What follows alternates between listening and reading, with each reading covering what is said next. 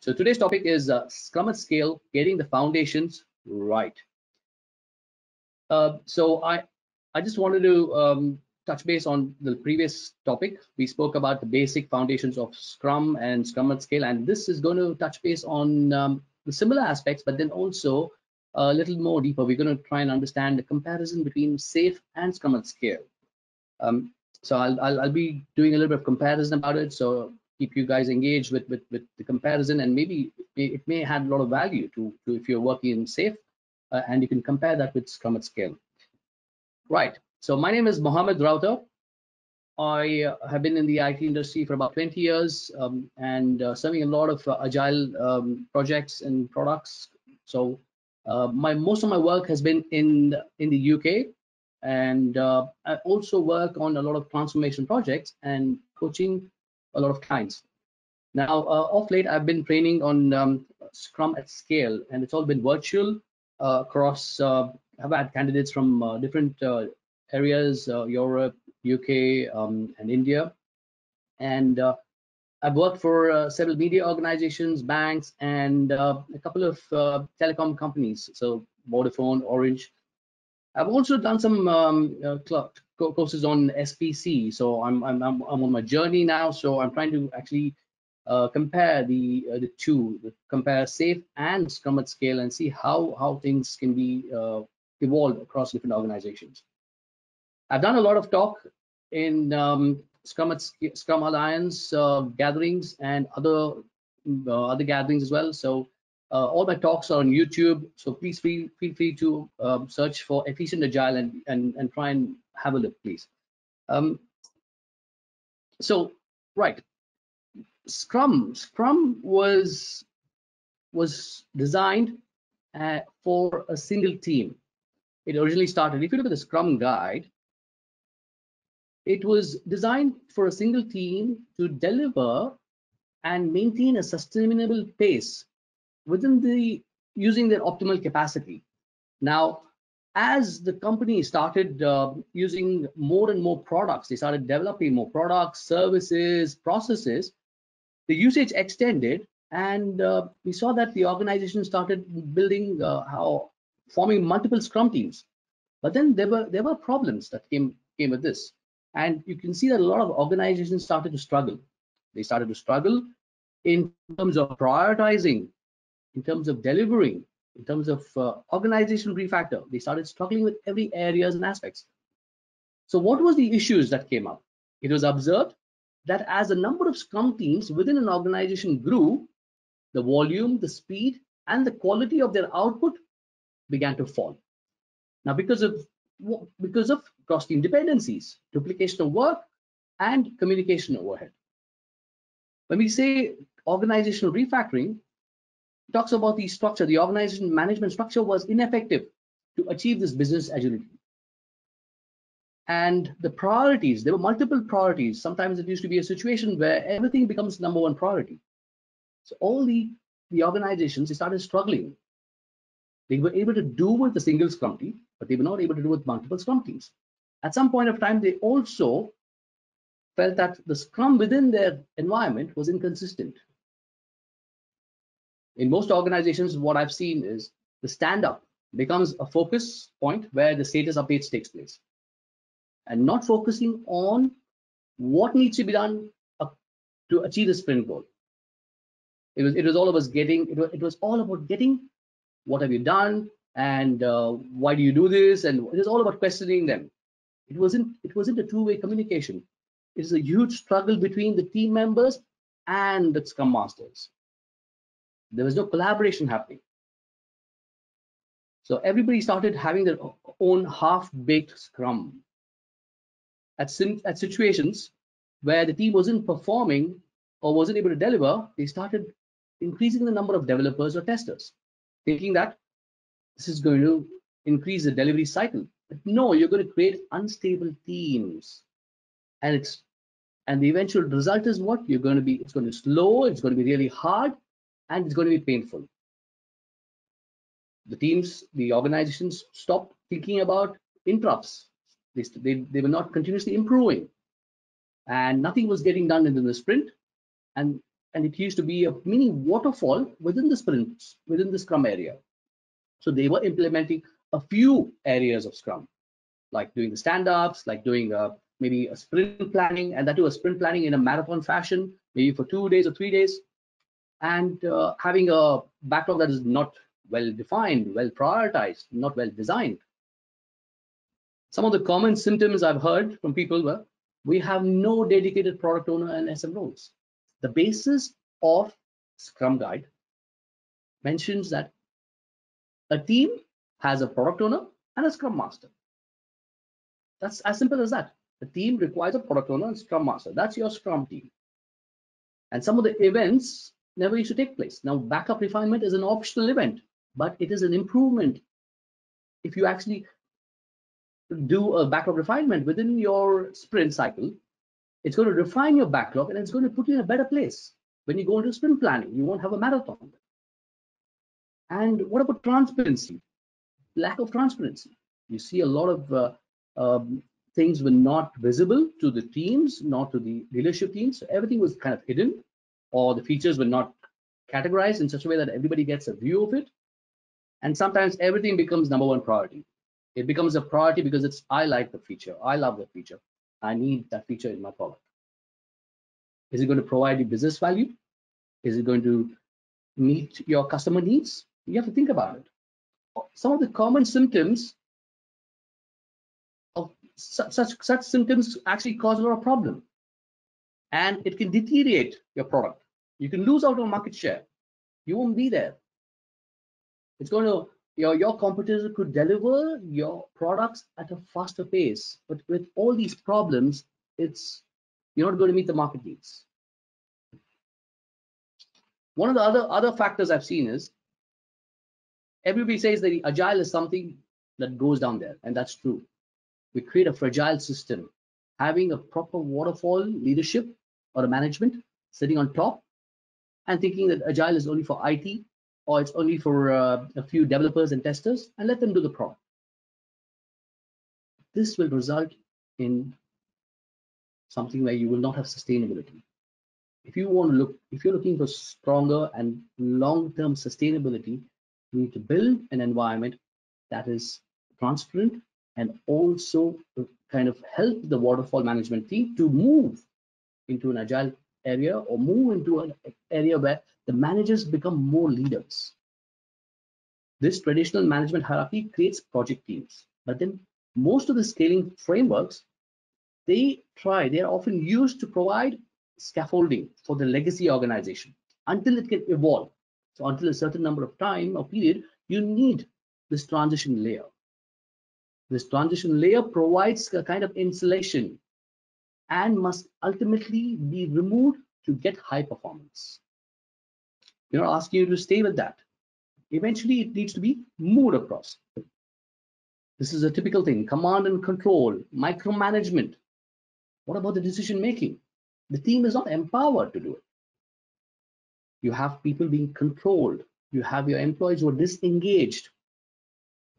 Some want to go to the office only to work because they want to pay the bills, or do they really love the work?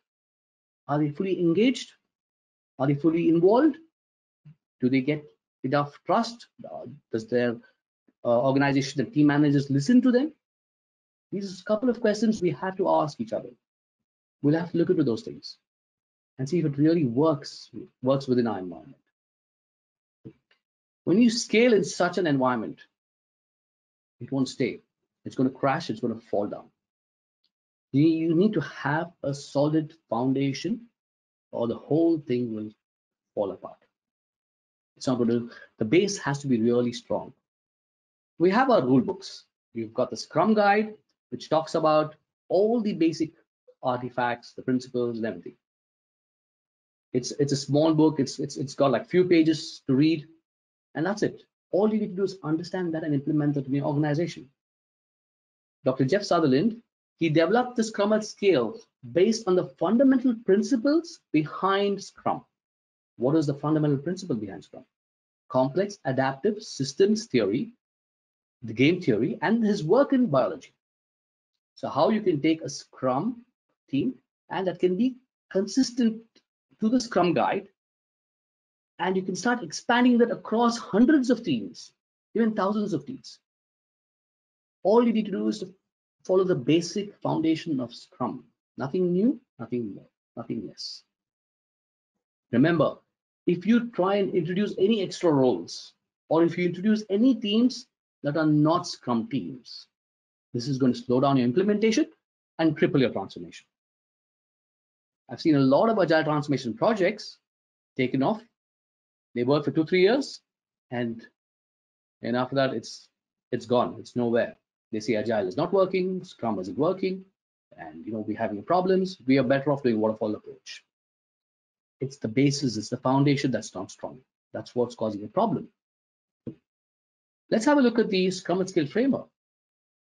Now, if we look back at the basics of Scrum, it talks about a few things. It talks about the what, the product, and the how, the process. That's what we have in Scrum Scale. The same care is taken in Scrum Scale so that these two are accountable and they can work together in an orderly fashion. This eliminates the cycle what we have here. This eliminates wasteful organizational conflicts that keeps teams from achieving their optimal productivity. Now, because Scrum Scale, they have components. It allows an organization to customize their transformation strategy and implementation. Now, that's a big flexibility, right? It's not a prescriptive framework. You can start looking at the components that's actually more suitable for your environment and start working on those things. So it gives you the ability to target, incrementally prioritize change efforts in the area that's most valuable or the most in need of adaptation, and then progress to the others. You've got the team level process.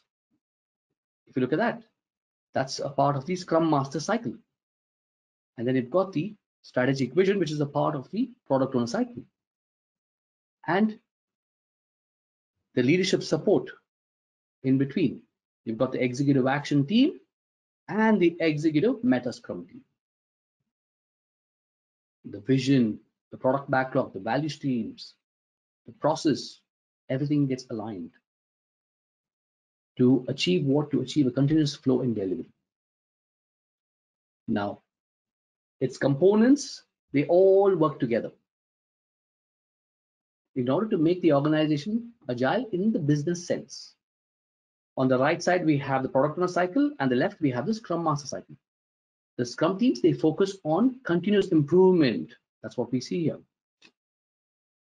And removing impediments in order so that they can coordinate with each other. Impediments becomes the biggest problem when you start scaling. There's problems within a Scrum team, there's problems within multiple Scrum teams as well.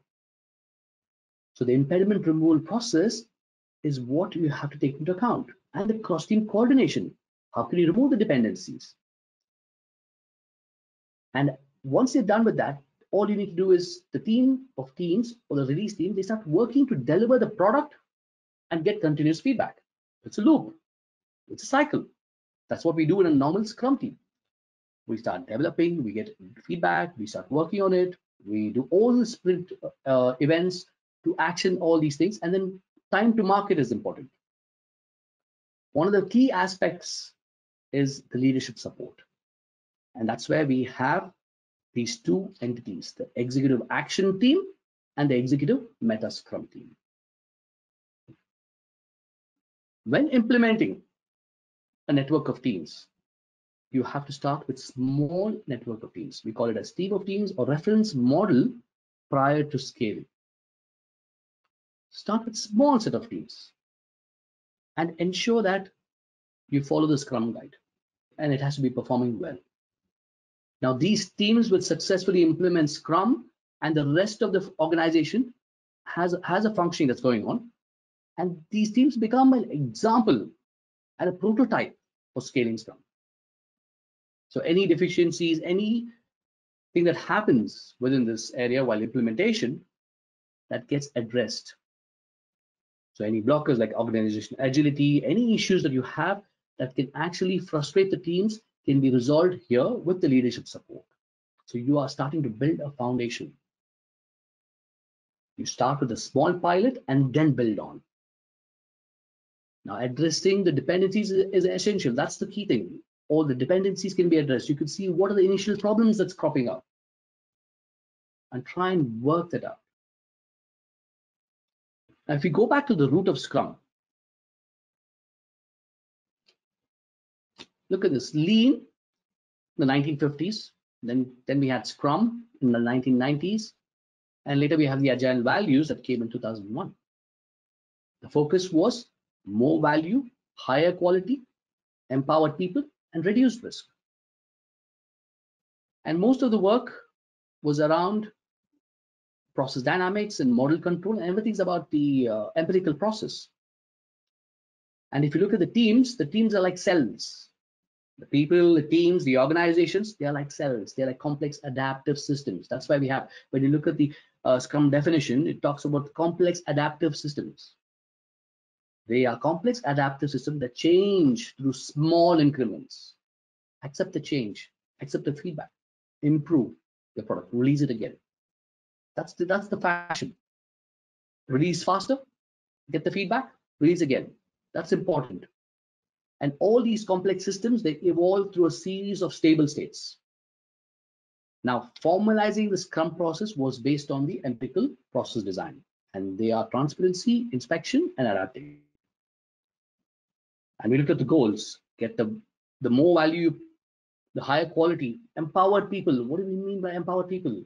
The teams can make decisions. They know how to tackle the problems. Give them the freedom. That's important. We don't want to have that centralized kind of decision making. Value-driven culture. So Scrum at Scale aims to build an organization culture that's healthy through the pillars of empirical process and Scrum values. So what are they? They're transparency, inspection, and adaptation. And the Scrum values: openness, respect, courage, focus, and commitment. Now, Scrum at Scale helps the organization thrive by supporting a positive team learning environment. This is important, a positive team learning environment for working at a sustainable pace. We want to go fast, we want to be sustainable, and we need to have a learning environment. We need an environment that is positive. We don't want an unhealthy environment. We don't want the negative aspects of it. While putting the customer at the forefront. So customer is key. We're going to deliver value to the customer. That's important.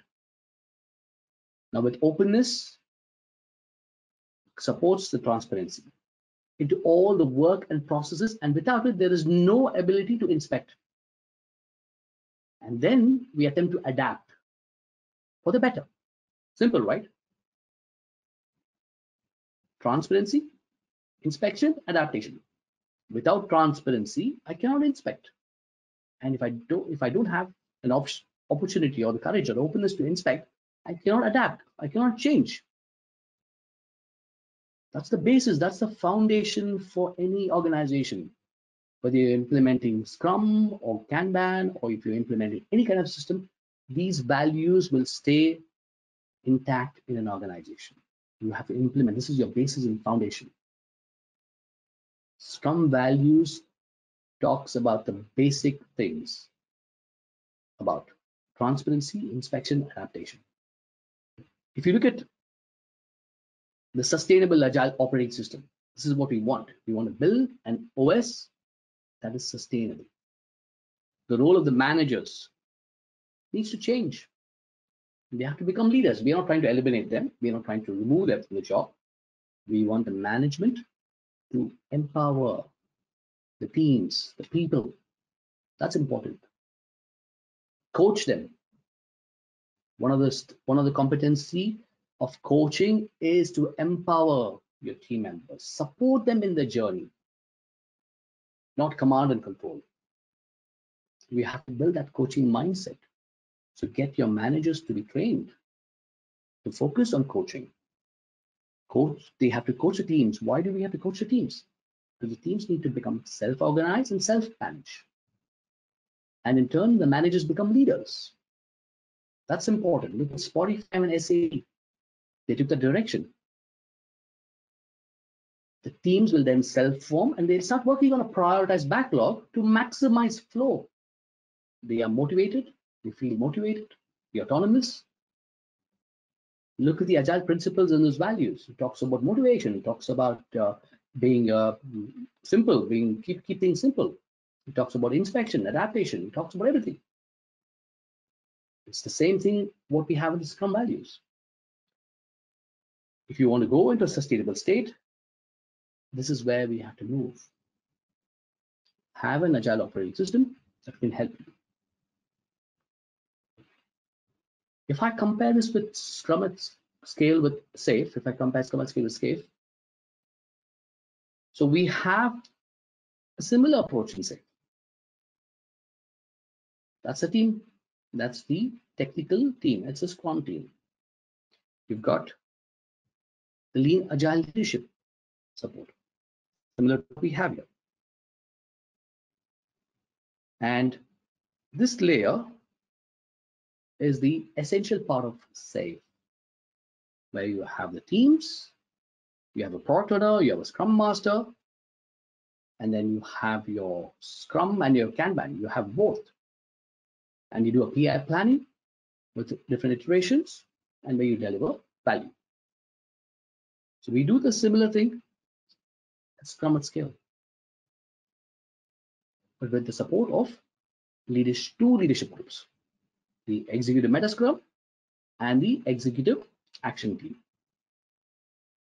The values, the mindset, the Agile Manifesto, SAFe, Lean Agile principles, all fall into the same thing. Now, as we scale, we have different things coming up. You have business owners, you've got the RTEs. They're equivalent to the Scrum of Scrum's Master in Scrum at Scale. Looking at the frameworks, if you look at both the frameworks, Scrum at Scale and SAFe, they encourage you to work on a dual operating system. You cannot go into an organization and eliminate the entire hierarchical system. Or you can't do a big bang transformation.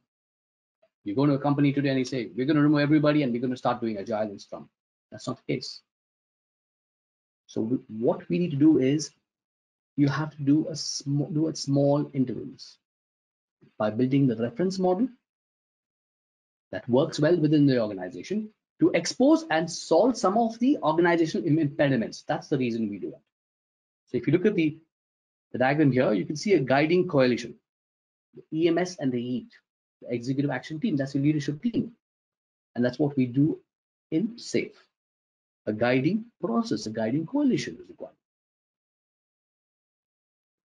So if you try and do a big bang transformation, it's not going to work. It's going to take time and the organization is going to fall apart. If you look at the roles within the Scrum at Scale and SAFe, you've got the Scrum team, Scrum Master, Product Owner.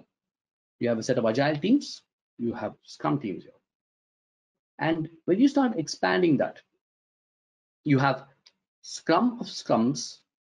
Yeah, this is called a team. The Scrum of Scrums is a release team. It is a team of teams, just like how you have teams, multiple teams in SAFe, like Agile release trains and everybody. And you have an RTE there. The RTE's role, release train engineer's role, is similar to a Scrum of Scrum's master who handles a release mechanism here.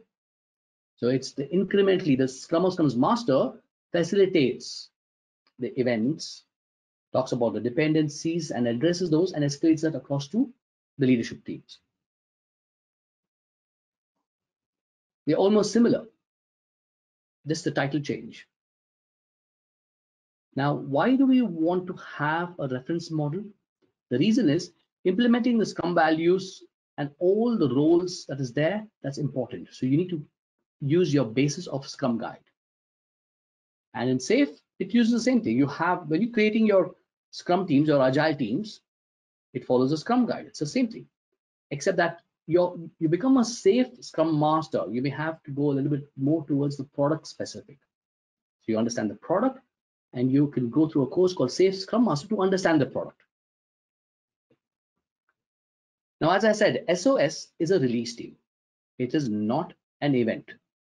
The event that takes place is called the SDS. It's nothing but the Scaled Daily Scrum. And that event reflects your daily Scrum. So the ideal state is for a Scrum team to be an independent path to production. That's what we want to achieve, right? Independent path to production.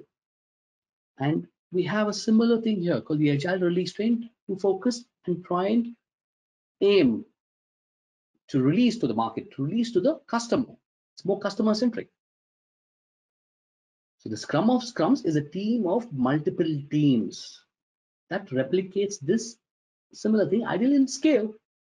It's you form a team and you start scaling all your events. For example, if you have a daily Scrum, it's a scale daily Scrum. A retrospective is called the scale daily scale retrospective. Now, each team within the Scrum of Scrums must satisfy the team process improvement. So that's what we looked at. The first component was a team process. And what does the team do?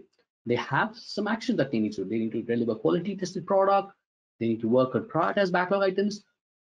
They have to look at shipping the items faster to the market. So all these factors work.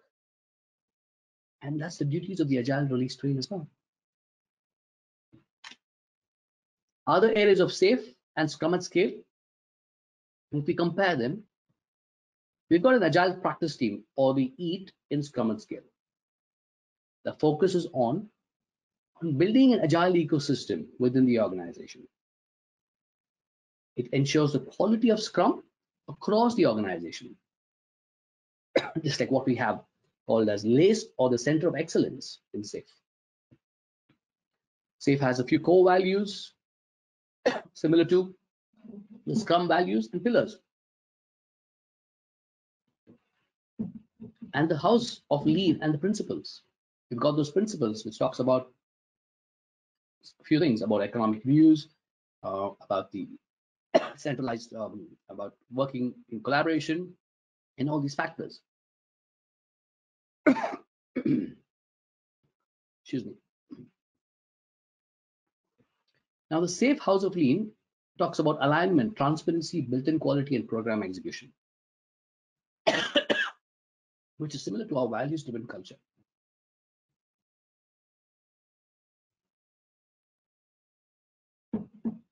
One of the things you have to understand is that Scrum at Scale, with the leadership support, it provides a minimal viable bureaucracy. And this minimal viable bureaucracy is the leadership support, is having a guiding coalition. It's what we see even in the PI planning and some of the Scrum events. We have all the leadership teams supporting the teams, supporting everybody, clarifying, getting things aligned.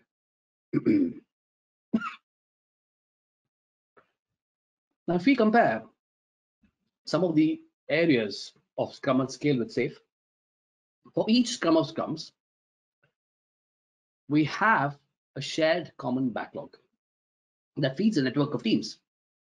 And it requires a product owner team, including a chief product owner, who becomes a final authority to order these things.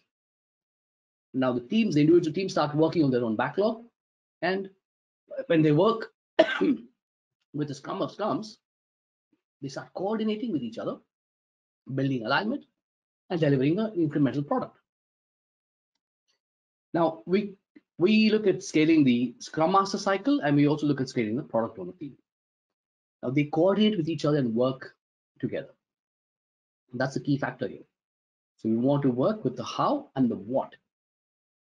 Now, having the product owner team enables a network design of product owners, which scales along with that associated Scrum of Scrums.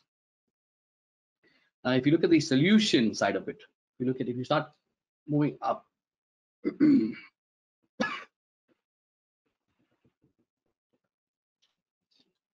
you look at the solution side of it, they do the same thing. You have the solution trained engineers, you have the solution architects working together in SAFE. Now, In larger implementations, the Scrum of Scrums gets expanded, like what you see here. I can highlight that in red. So you see a Scrum of Scrums, and it has its own entities, and they all collaborate with the EAT. So as you scale, each component becomes interface to other teams. That's important because that reduces the communication overhead.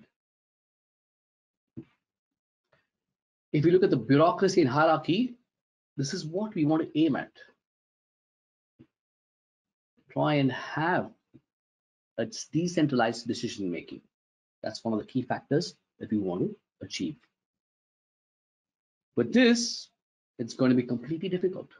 A micromanaged, centralized decision making. That's something which we don't need. And both these products, if you look at Scrum Scale and Safe, we try and aim at getting a proper decision making done. It's decentralized. You need dedicated support from leadership, and that's why we call it as minimal viable bureaucracy. And why do we? What do they do? They provide challenging prioritized goals to the teams. They eliminate organizational debts and impediments. So if your teams or team of teams is actually slowing down, how can we eliminate those impediments? With the leadership support. We need leadership teams to support you to do those things. They remove the waste within the value stream mapping. As we have the vision, we build the value streams, and as that flows down, if there's any impediments, the leadership teams work together. We try and remove those things. And if the teams or the Scrum of Scrums teams are not able to resolve those impediments, those impediments go to the executive action team, and they start working on it. So what we have here is pure Scrum, true Scrum across every area. Now, Scrum at Scale is not new. The first Scrum at Scale prototype was in 1983. So this is where Dr. Jeff Sutherland, he started working on a business unit for a bank and implemented the first team of teams, the network of teams, to work together, to work collaboratively. He worked on this to have few cross-functional teams of about 4 to 5 people. He had a product manager. They had a prioritized backlog, and they were working on a 1-week cycle. Monday morning was sprint planning, and then they did their demos on a Friday evening. This division was the most loss-making division. The cost is exceeding the revenue by 30%. In 6 months, the revenue exceeded the cost by 30%, a swing in 60% profit margin. That's what they achieved with Scrum at Scale. And this was the first prototype that was done.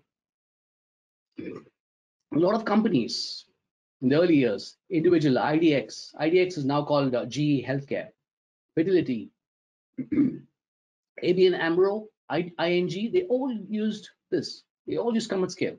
So, so if you are working on Scrum and you had multiple teams with you, you have utilized Scrum at Scale at some point of time. Look at Spotify. Spotify's case study is there on Scrum at Scale website, and you can see how Spotify implemented the key patterns of Scrum at Scale, the key patterns of Scrum at Scale framework, and helped transform the engineering culture at Spotify in order to achieve continuous delivery, and they disrupted the entire music stream industry.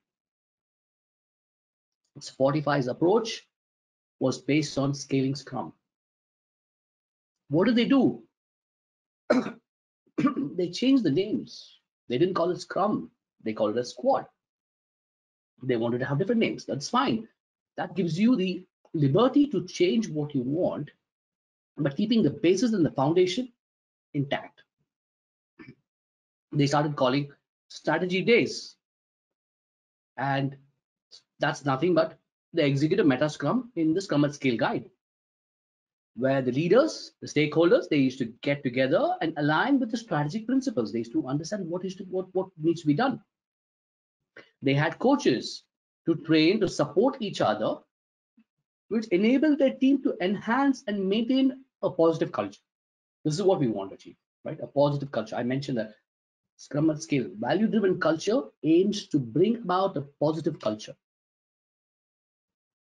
The executive action team in the Spotify world, it was a group of product owners, chapter leads, the agile coaches. They got together to solve high-level impacts and problems. So this is a great example of where Scrum at Scale has been implemented and Spotify has been successful within the music industry. There are a couple of other case studies. I want to talk about this Tesla and 3M. This is one of my favorite case studies. They had only 5 weeks to deliver a solar panel roof. So you have your roof, which is completely, which can generate electricity, which can also serve as a purpose of a roof for you. Now this was delivered within 4 to 5 weeks. With what? With a team, with one team and 0 silos. And then the CEO decided that he's going to implement this across the entire organization. So if you see 3M, they accelerated between 25 to 175%. That was their result. The stock price went up from $84 billion to $149 billion.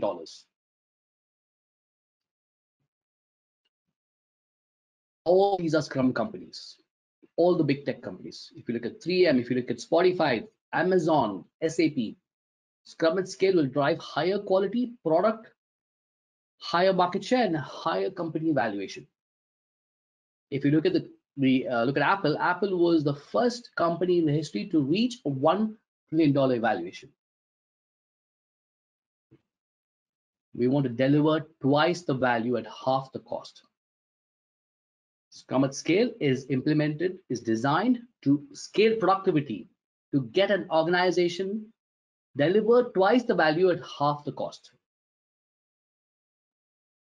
If you implement Scrum, if your foundations are strong, Scrum at Scale will work really wonders for you. I recommend you to have this, to read this book. It's called The Art of Doing Twice the Work in Half the Time. There are a lot of case studies in that. There are a lot of principles. It talks about the basis of Scrum.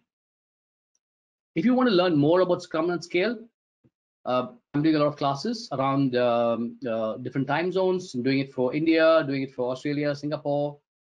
So this is my virtual environment. So you get to understand the basis of Scrum at Scale, the components, the different things with visuals, concepts, activities, games. And I use a lot of collaborative tools. We have Neurova and Zoom. So yeah, feel free to speak to KnowledgeHut, and they have all the course listings. It's available on the website. Try and do some research, and you can learn about it. What's covered in this course? So we cover a few areas of the scaling framework. We talk about the Scrum Master cycle, the product owner cycle, and how we can coordinate that, and also build a heat map assessment for you, so you can take it back to your organization and start looking at what areas you want to improve on. So we give you a plan. There's a plan for you to kickstart. But this is not a prescriptive framework. You can go and work on the components, the areas that you feel that it's not working, and try and improve that. Scrum at Scale is a joint venture between Scrum Alliance and Scrum Inc. So towards the end of the course, there's a certificate process. There's a test, and it's quite simple. At the end of the test, once it's done, you get the certified Scrum at Scale practitioner.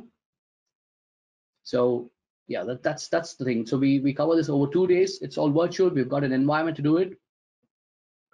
Stay connected. I'm on LinkedIn, and you can email me at info@efficientagile.com. I'm on Twitter, and also subscribe to my YouTube channel. It's called Efficient Agile. I've got a few videos about Scrum values, a few presentations that I did in my past. Feel free to contact me, connect me. If you have any questions, I'll be more than happy to talk about it, to discuss different things. Stay safe. Yeah. Thank you.